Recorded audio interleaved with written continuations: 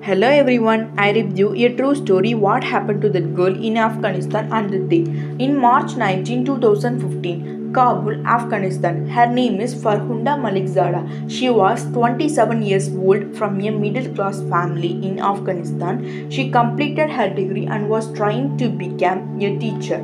She was going Quran reciting class daily, and while she was returning from the class, she saw a mosque where she usually pray.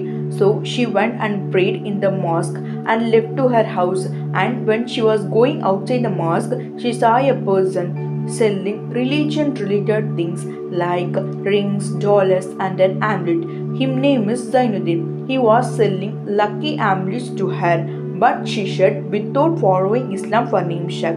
She follows each and every rule in Islam strictly. So she told him that it is wrong to sell this amulet and it against Islam, and asked him to become angry, and both of them got into an argument. She said him that if he did not stop selling it, I will complain him to the mosque guru, and in a fear that she might shut his business down. And before the problem turns towards his side, he decided to turn towards Farkhunda, and suddenly while speaking he started screaming, "Why did you burn the Quran?"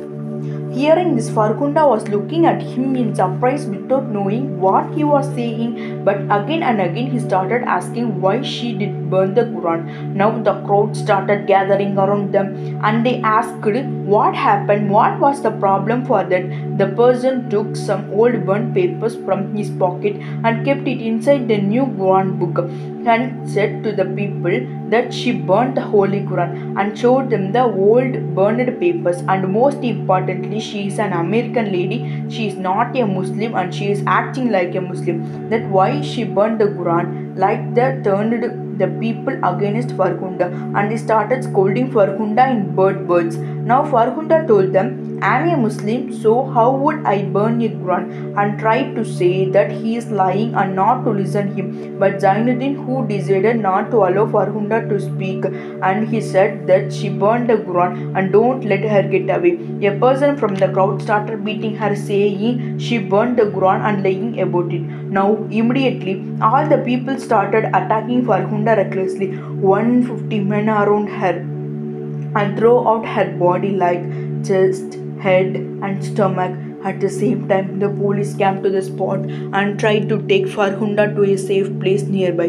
But they grabbed Farkhunda and dragged her to the reed and tore her hijab and screamed to beat her to death. Immediately, the monster started beating her again. Some kind police officer took her to the roof of a building and made her lie down. The people started throwing stones, sticks, and everything on Farkhunda. She again fell down from the roof, and when she fell down, those monsters started kicking her till the anger. Now one of them drove the car fastly and drove under Farkhunda in their body, struck in the car, and up to the 300-meter it dragged her. And a boy who was in the age of 11th standard student, a big rock to the put into the Farkhunda's face and smashed it. Farkhunda's life, who does not want to live among the monsters, left her body. They tried to lit fire in Farkhunda's body, but her body did not burn. Do you know what is the reason? Because her dress was completely wet from her blood, and removed the dresses and threw it over her body and lit the fire. Now her body started to burn, and after the crowd left, police reviewed Farkhunda's body and informed her family. This news started spreading out. Now some politicians were justifying the incident happened to Farkhunda, but in the next 2 days, Farkhunda did not do anything mistake. And in investigation it came to know that she did not burn the Quran. Hearing there will some good heart people in the world, right? Everyone started becoming angry to get justice for Farkhunda. They got on the road and started to protest and decided that no men should touch the body of Farkhunda Farkhunda's final ritual was completely done by women. On the other side, people started protesting to get justice for Farkhunda, and now without being able to handle the pressure, the government formed a team and asked to arrest the people immediately who were responsible for Farkhunda's death.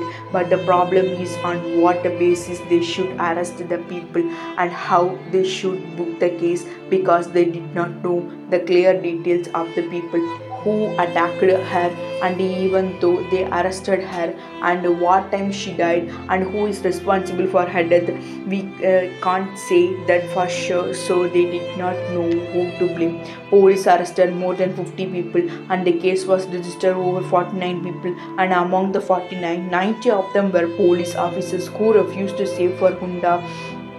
Now the case come to trial, and the judge who investigated the case raised 8 police officers saying that they were innocent and for neglecting the duty.